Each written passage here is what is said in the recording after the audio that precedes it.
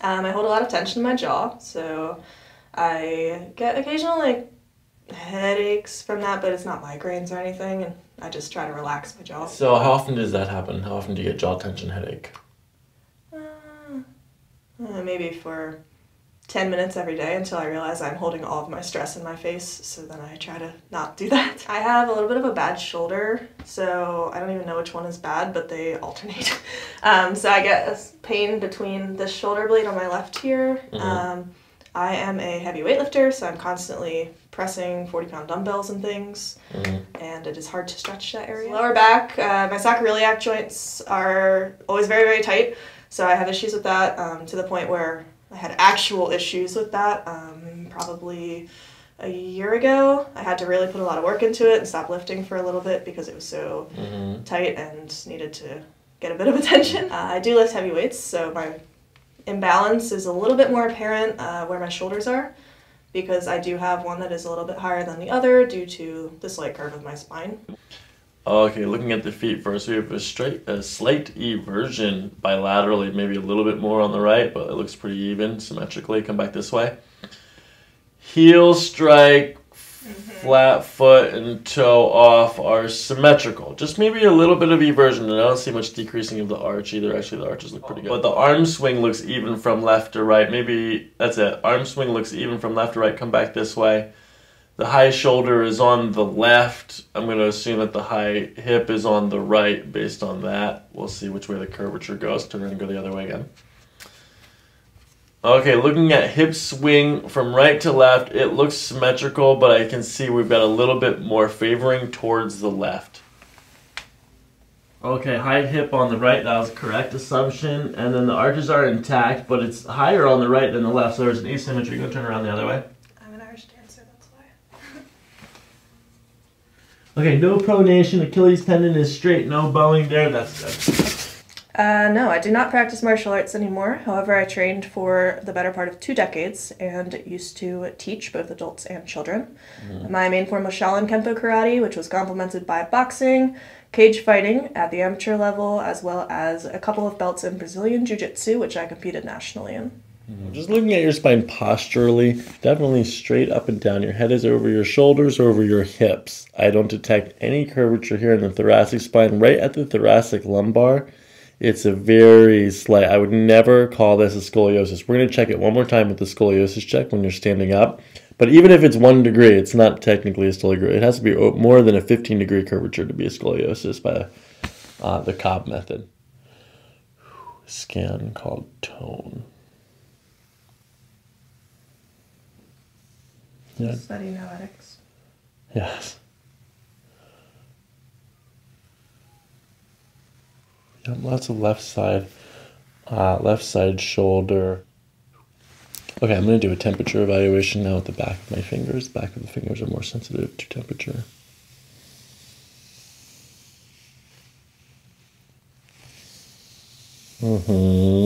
All the heat is in between your shoulder blades. Mildly warm in the neck. It gets hotter here.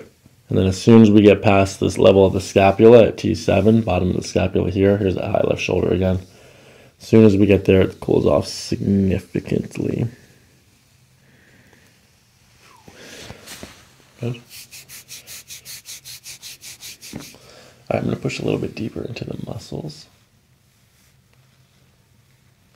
I used to get a lot of deep tissue massages, so feel free to go as deep as you need. I actually ask them usually too.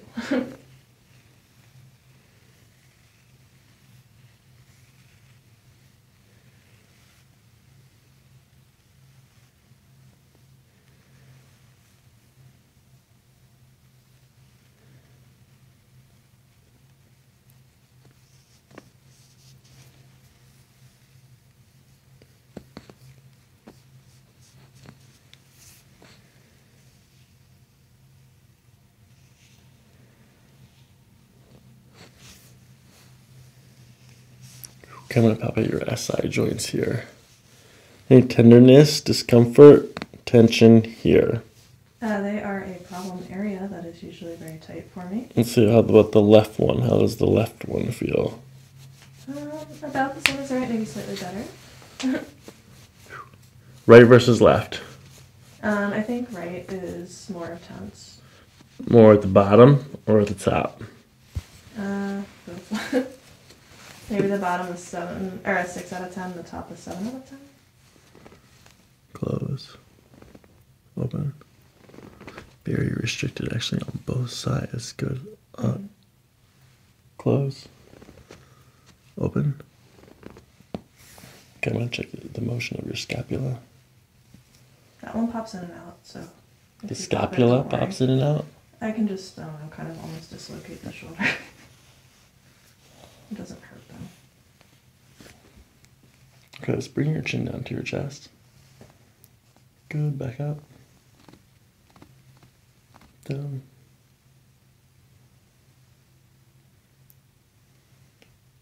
Now bring your left ear down to your shoulder. Good, right ear. Left.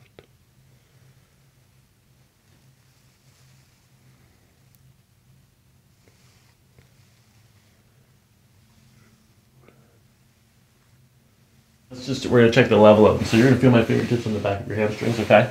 Okay, so we slide this up to the glute fiber here, and then at the glute fold, we see that the right one is a little bit lower than the one on the left. So that means your right hip is possibly going backwards like this. That's why it has a lower fold. Where the left one is going forward. That's why it has a higher fold. Then when we look from the top angle, we see which one is pressed out more or which one is in. So the right side is out more. So if these are your glute fibers, if this is the gluteus maximus, the right one is actually out like this more. So that means it could have been turned externally like that, or the left one is turned internally. Good. Okay, let your head relax. That was a nice crack. It was like right underneath my hand.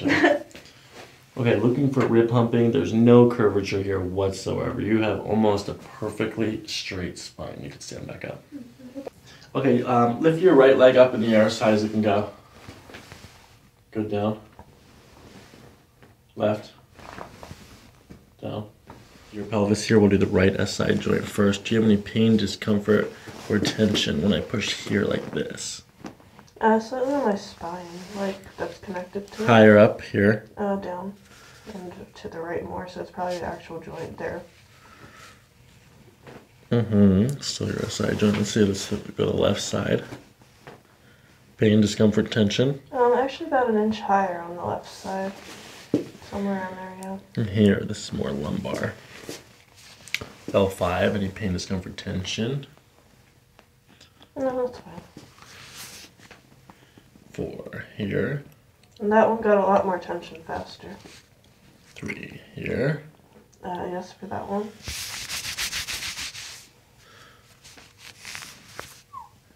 2. Nope, that one's good. 1. Small pop, but that one's good. Keeping your knee straight. You don't have to lift it up all the way, but just lift your whole right leg up in the air. Good, down, okay. One more time, right. Down. Left. Down. Again, left. Down. Relax underneath your hips. Do the right hip first. That relax. Good. Okay, we're gonna do the left one now too. Good, down. Tender. What this side? Also tender. Okay, I'm gonna work this just the trap fibers just for a minute here. See if we can loosen this as much as possible.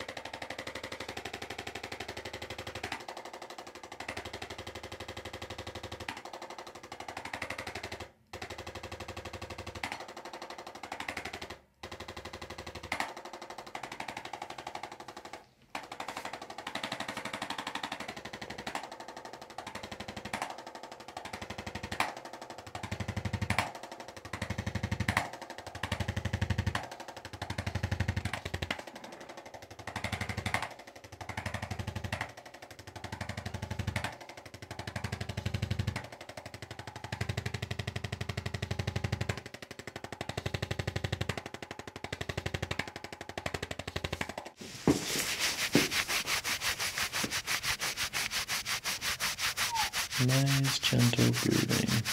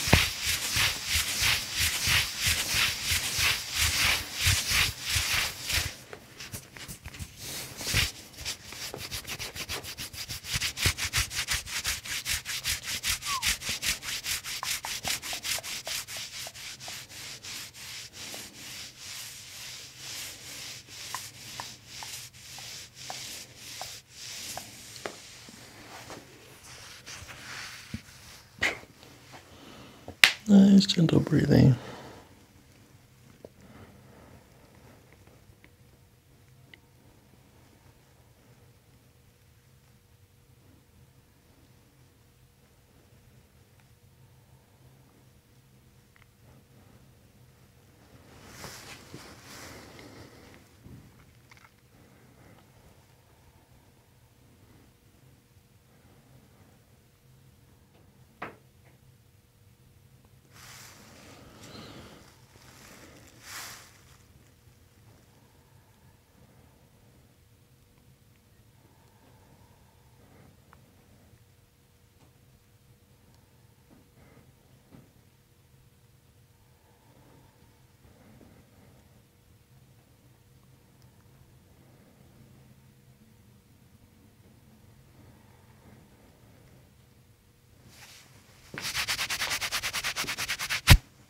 You're doing great. You're nice and relaxed here. Let's practice one first just so I can feel your spine while you're breathing.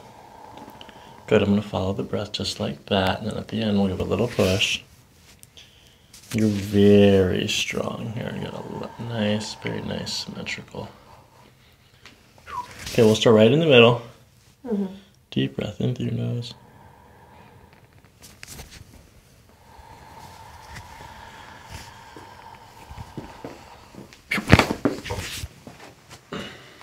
Nice start.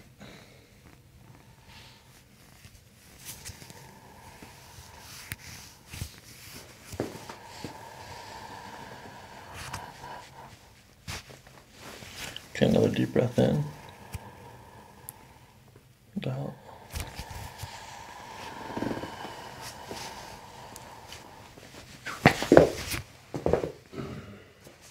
right, this one's a little bit different. This time we push at the top of the breath.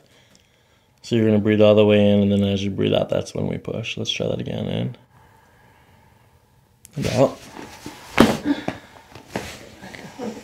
Good. Just checking. Making sure we got all of it.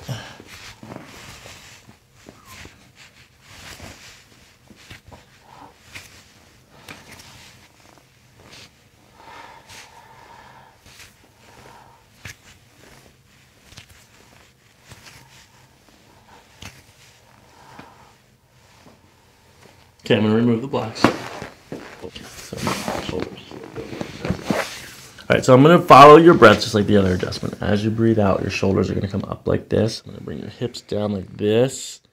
Then we push like that, okay? Okay. Okay, go ahead and take a deep breath in. Out. A little bit more.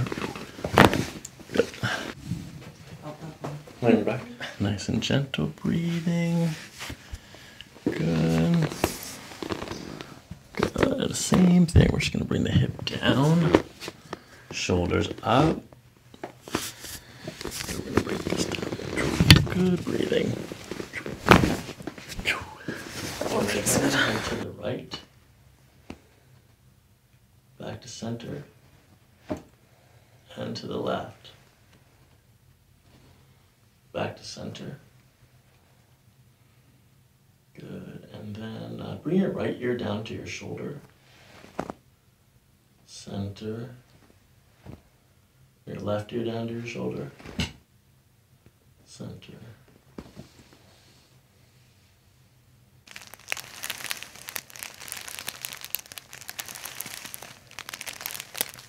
Nice, gentle breathing. Let's do some very gentle traction here.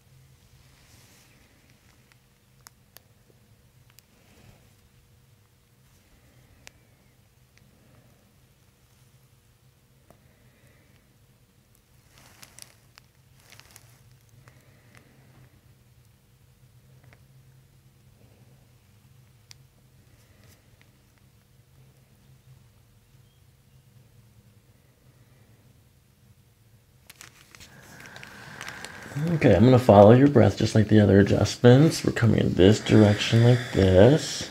Good. We're gonna get to there and then give it a little push in that direction, okay? Good. And sinking in. Good.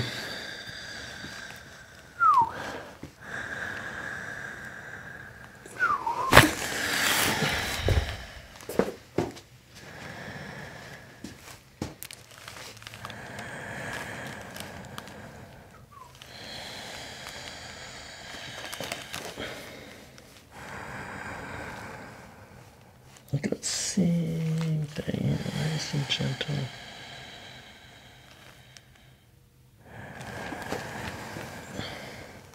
Good.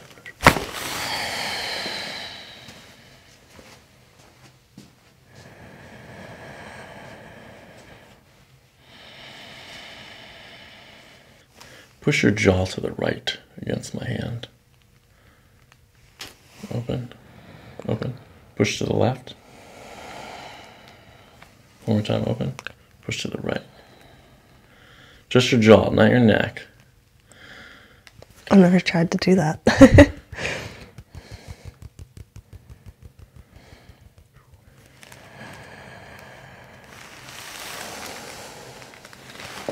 Okay, now open your jaw halfway. Go ahead and just try to let it relax as much as possible. Go let your face relax. Good.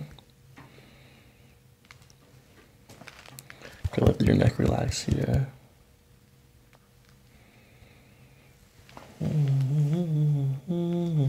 Gentle, gentle, gentle.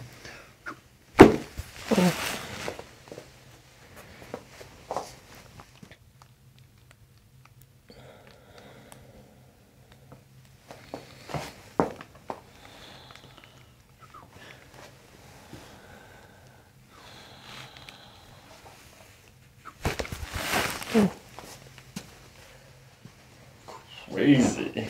Mm-hmm. Did you do that a lot? Does it crack by itself? I don't think it's ever cracked.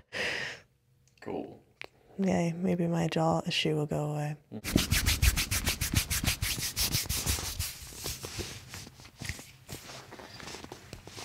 All right, now I'm gonna crack your toes.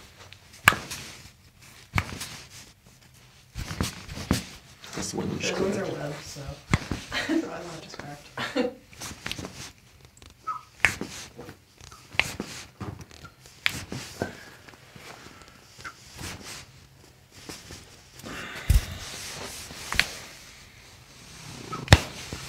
Okay, so digestive organ manipulation. We start with the ileocecal valve. We find this by finding the belly button and the ASIS here.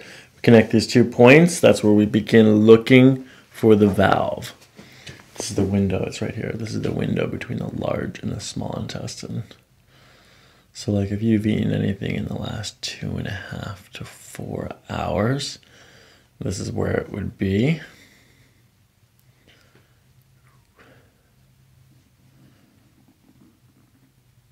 Hear it move.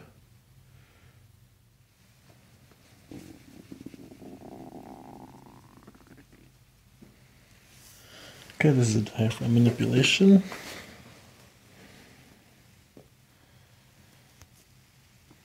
Okay, nice deep belly breathing. Breathe into your belly. Good and out.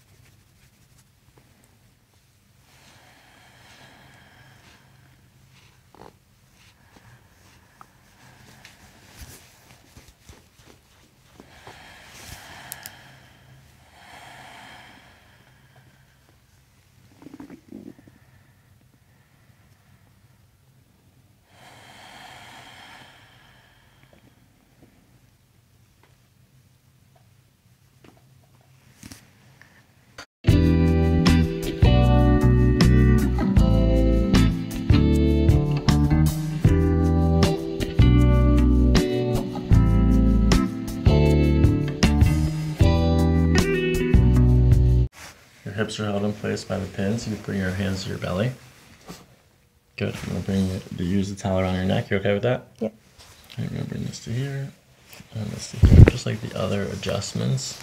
As you breathe out, I'm going to follow that breath. And then when we get to the end, we pull like that, okay? Okay. Okay, nice, good, and out. Oh, God. I'm good. Oh, I need to resettle into that one. Okay, good. My body feels like very different now. Like I need to recalibrate myself. Or I did recalibrate myself. Walk around a little bit. Let's see what happens when you put some motion into it. Oh, it feels lighter. Mm-hmm. That's nice. My neck feels like... I don't have words. Yeah. I feel like I have a better range of motion too. That's good.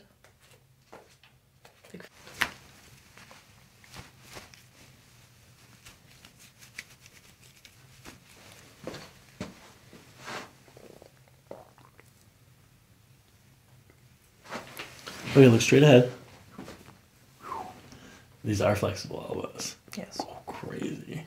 There's a lot of movement there. My hand. Push. Harder.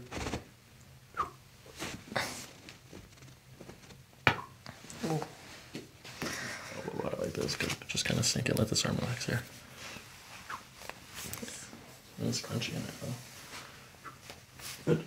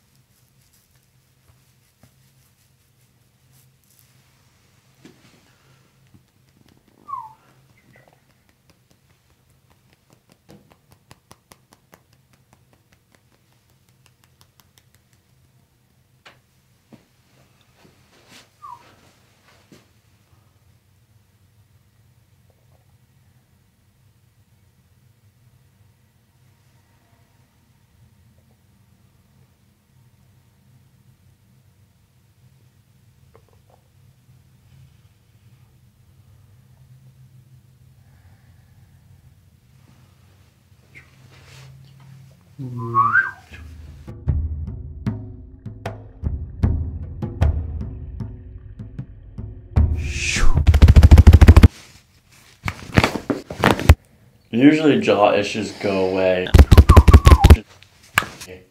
either when you learn how to speak your truth or you learn how to rearrange your words so that they don't seem like as polarized.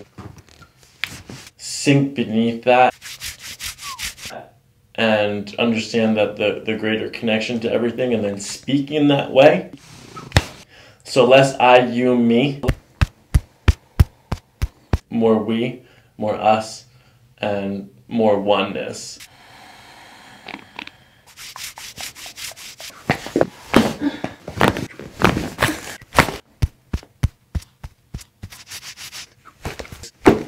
I hold a lot of tension in my jaw.